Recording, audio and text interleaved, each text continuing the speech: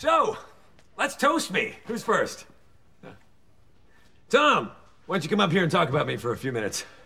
I want to thank the Bluth family for hiring me back. It's been a tough couple of years. My brother did that. Talk about me. Oh, okay. You certainly do love those suits. Well, $7 grand, you better believe I love them. I mean, look what you're wearing. You look like crap. I mean, at least this is... Who did this? You did this, Tom? No. You're a real smartass. You know that, Tom? Look, I don't know him very well, but Job seems like he'd be a really smart boss. Please don't laugh. Look, he's a great magician. That's even better. You, Tom. Please don't. No, you know what? You're fired. No, you're all fired. Each and every one of you. Merry Christmas. I didn't know the lyrics. Where's everybody going? We don't work here anymore. What? Is your sister still around? I did the right thing, Michael. If I don't fire them, how do I teach a lesson to the others? There are no others. You fired everyone. Oh, that's great. The guy who's dirty dancing with his niece is going to tell the guy in the $3,600 suit how to run the business. I know. Maybe we're better off with me being business-like and you being the good time, useless party guy.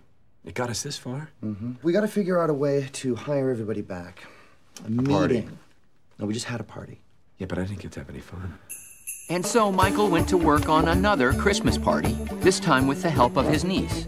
I really appreciate you doing this. I didn't want to ask George Michael. I mean, you see that he showed up at the party for 5 minutes last night and left without even saying goodbye? Hey, my mom doesn't even want to be in the same room with me. Michael, I was almost attacked last night in my own home. I walk in and there's a colored man in my kitchen. Colored? What color was he exactly? Blue. Hello, Lucio. Yeah, I sent him to your house to keep you safe. Well, he did a terrible job, didn't he? I need someone else, someone better. What about this one? She's got thick arms. Mom, you just need to calm down a little bit. You're so tense. How am I supposed to calm down? Sounds tense. That means she's not getting any from my brother, Oscar. I mean, maybe I should move in with you. And Michael realized he needed to retrieve his Uncle Oscar. How would you like to go on a road trip? No, I want to stay here with her. Let's go. And so the two of them prepared to drive up the coast. Okay, you're in charge of the radio and we're not stopping until we find Uncle Oscar. There he is. My mom is very stressed out and she needs something that I can't give her.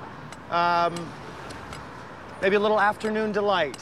Oscar thought that Michael was referring to a particular brand of cannabis named Afternoon Delight, a strain famous for slowing behavior. Well, sure. The question is, which way do I try to get it in her? I don't need any details. Maybe I'll put it in her brownie. Hey,